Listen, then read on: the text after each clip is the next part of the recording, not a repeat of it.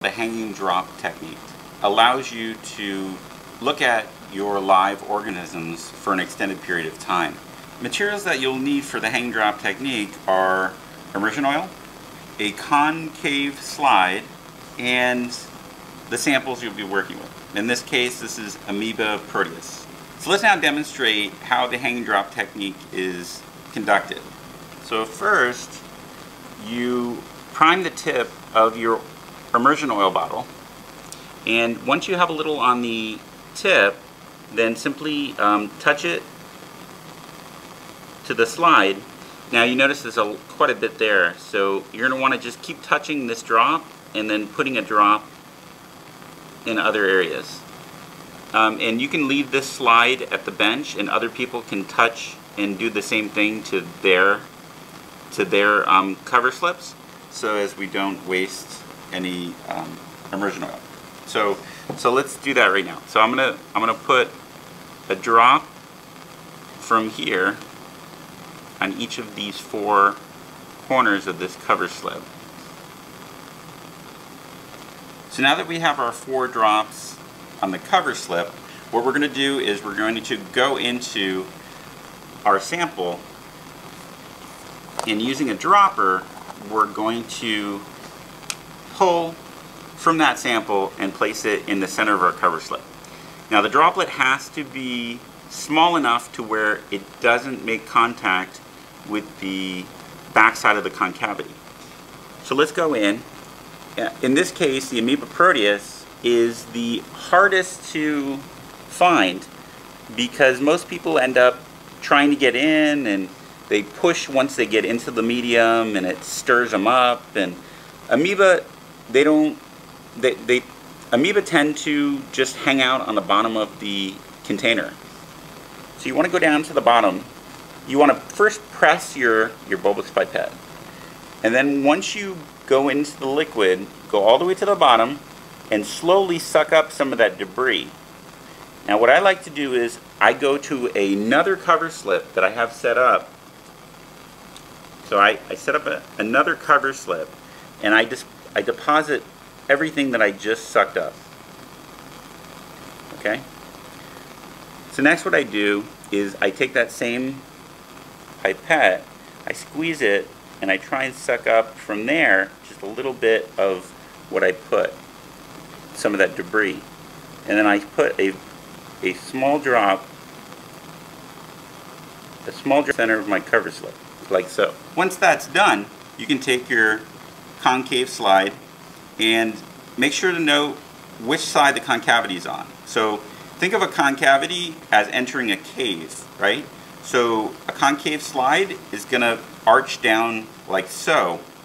So you want to make sure that it does that on the top part of the slide, because you're going to be flipping that over,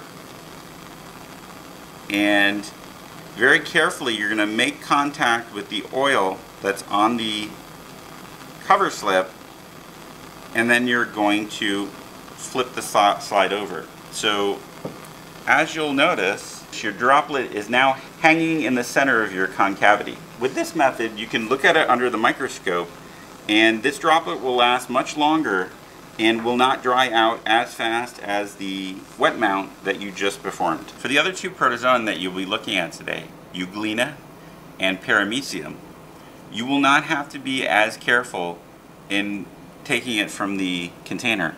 Simply go into the liquid, press the dropper, and suck up some of the liquid. You can do the same thing I did with the amoeba, where I took a large amount of the liquid and placed it on a cover slip, and then draw from that to put your drop on your cover slip for your hang drop.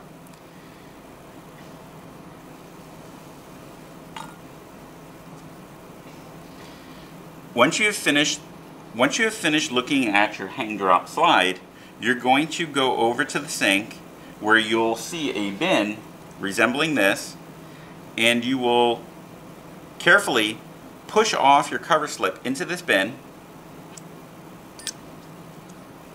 and swish your hang drop slide in the disinfectant.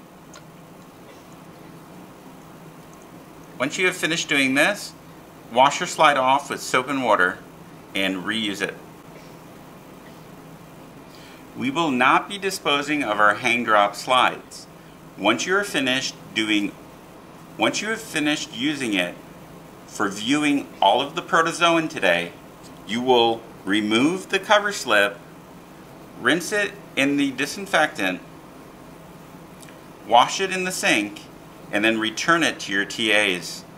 A medium today that we will be using in order to confirm our preliminary observations regarding the motility of the microorganisms we will be viewing, the Micrococcus luteus as well as the E. coli, we'll be utilizing a medium called motility medium. Motility medium contains less agar. It's at a 0.2% concentration. This is less than other mediums that we employ in this laboratory.